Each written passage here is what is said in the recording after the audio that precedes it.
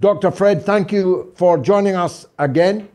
I want to talk about your situation first before broadening to talk about Africa as a whole. But what did you mean when you said that you had been told they were coming to arrest you? And did they? Well, they haven't come, but they can still come. What we are having in Zambia today is a Mobutu Sese Seko type of regime. A regime that is intolerant, that does not want to accept that we live in a multi-party political dispensation and in a plural society politically. We have a regime that is also corrupt, and what I'm saying is backed by their own friends in Washington. Recently, the United States Department of State issued a report on human rights for 2022 on Zambia. And the revelations were frightening and worrying. They are saying there's serious corruption in government. There are serious restrictions on freedom of expression and media. There are substantial interferences with the rights of freedom of assembly and of association. They are also saying there's unlawful and arbitrary killings, extrajudicial killings, torture and cruel, inhuman and degrading treatment or punishment by the government agents. There's also impunity. These things were on the law enforcement agencies go on.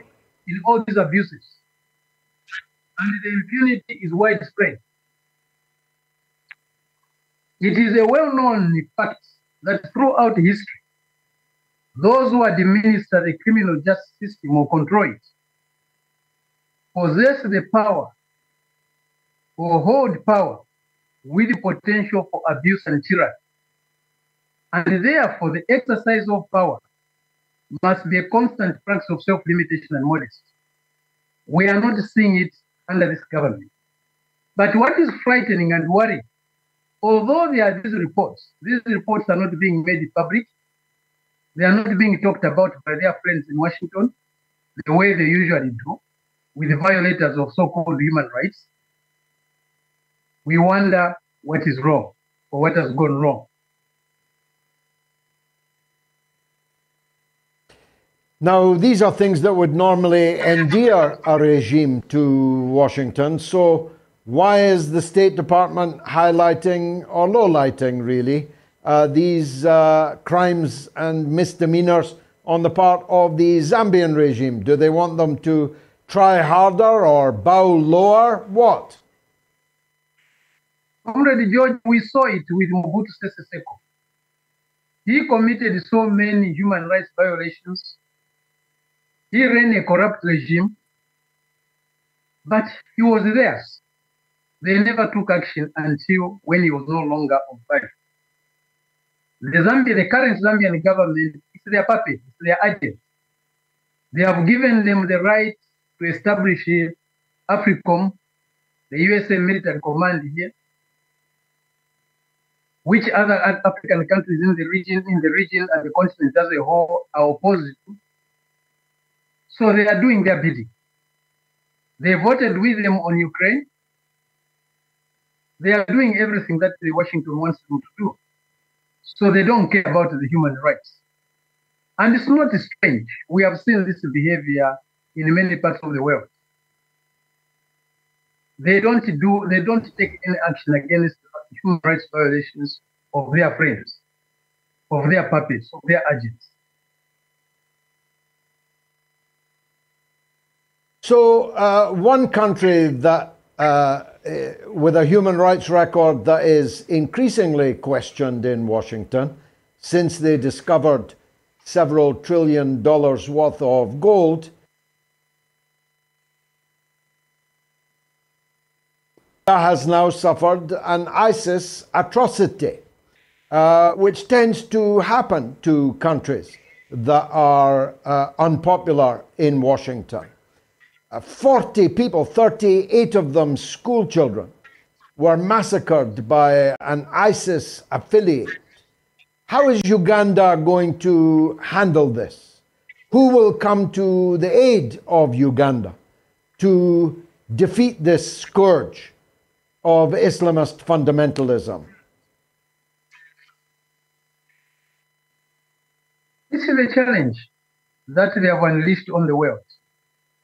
This terrorism has been there for some time, but terrorism cannot be fought by flattening countries the way they did with Afghanistan, the way they did with Iraq, the way they did with Libya, the way they did with Syria. It just complicates the problem. It actually encourages new methods needed to be adopted. These are challenges. Some of them are generated by increasing poverty, especially in our poor countries.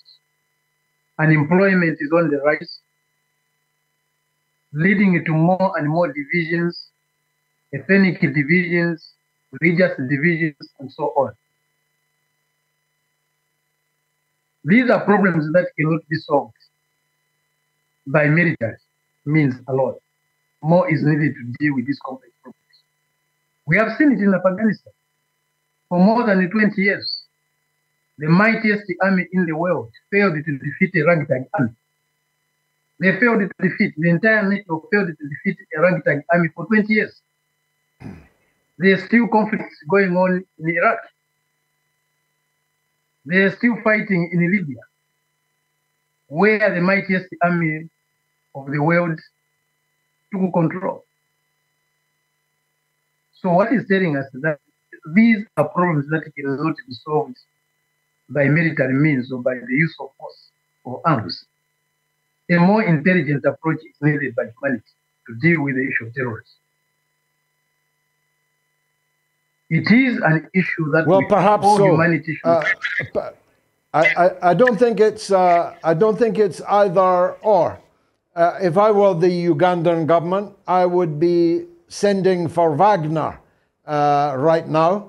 I'd be asking Russia to defend the country from the scourge of ISIS, as they did help to do in Syria.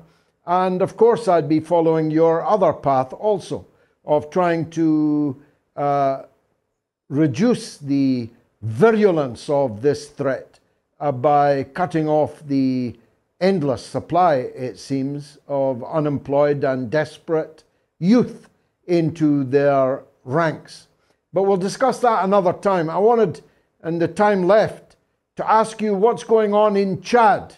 I was very delighted, call me a lover of France if you like. I was delighted to see the Chad army arresting French soldiers illegally on their soil, having crossed the Sudan border on social media earlier today. What's going on there? Why doesn't France know when it's no longer wanted? It's not only in Chad. They are also no longer wanted in Mali. They are also no longer wanted in Burkina Faso. They are not wanted in most of the French-speaking African countries. They should ask themselves why. There is a rejection to neocolonialism on the continent that is growing. France has to face this reality. It can no longer relate with its former colonies in the way it has done for the last 6 or so decades. The exploitation of these countries, the humiliation of these countries has to come to an end. A more just, more fair, more humane relationship is needed. The old way can, no matter how much military personnel is sent there, the French army, the French military is being expelled from its former colonies. Now, a new relationship has to emerge. The circumstances are changing. Nothing lasts forever, especially exploitation and humiliation can never last forever. Good deeds, yes, can last. Wonderful last words. Dr. Fred Membe in Zambia, leader of the Zambian Socialist Party. Stay safe, and we'll stay watching how you're doing. Thank you for joining us.